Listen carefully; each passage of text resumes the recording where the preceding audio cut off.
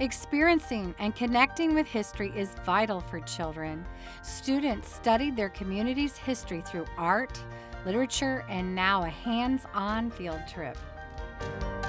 And there's the steamboats on the boat. Students interviewed notable citizens at the Museum of the Apopkans. That's your dad? That's my dad. That's Mr. Sanders. He cared about all people. He did a lot of scholarship sponsors for colleges, for students, those that were less privileged, who probably would not have gone to college without his support.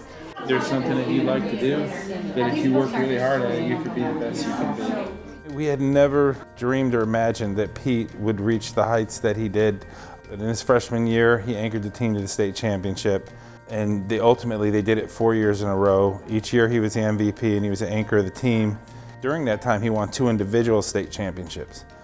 We opened up a new Apopka elementary school, and what we did was we kept one existing building that had some brickwork to it, and we added other buildings to match. And in addition, Board Member Moore had a number of murals painted that greet visitors when they come in, so there's a historical aspect to this school that's different from a lot of the others that we've built. This project was to tell about the history of Apopka. And so we started way back.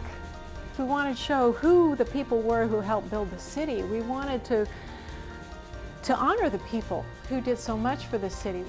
And I hope that they inspire you, because there's a lot of town history here. The greatest resource the city has are her people. We're here for the whole entire 24 hours, 20 calls, and respond to people's emergencies. Apopka firefighters gave students a tour of their fire station.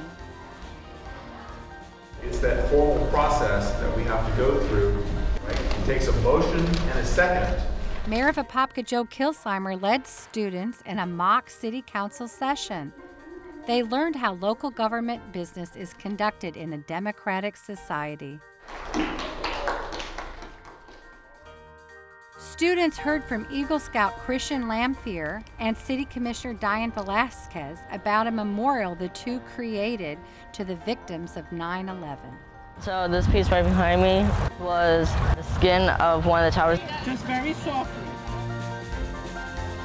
Tying the art and field trip together was possible through studying Ahapopka, the history of Apopka and its elementary schools. Connecting students with their history and city government creates the model citizens of tomorrow.